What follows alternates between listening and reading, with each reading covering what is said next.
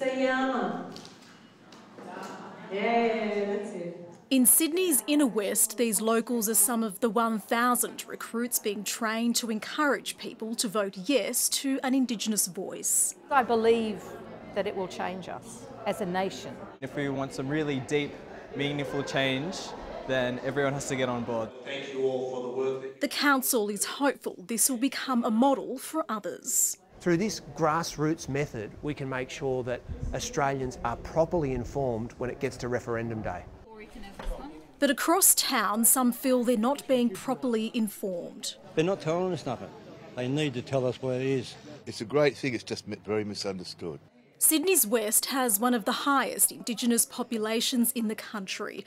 At the Marana Aboriginal Community Association in Richmond, there are questions about how locals will raise their voices. We need people working for us from within that have cultural understanding, follow protocols and know the issues on the ground.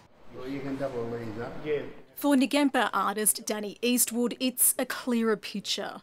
The voice is saying we need housing, we need health, we need all these things to take care of, because we have 60,000 years of knowledge about our people. It's evident there's a mix of views, not only in the Indigenous community but more broadly.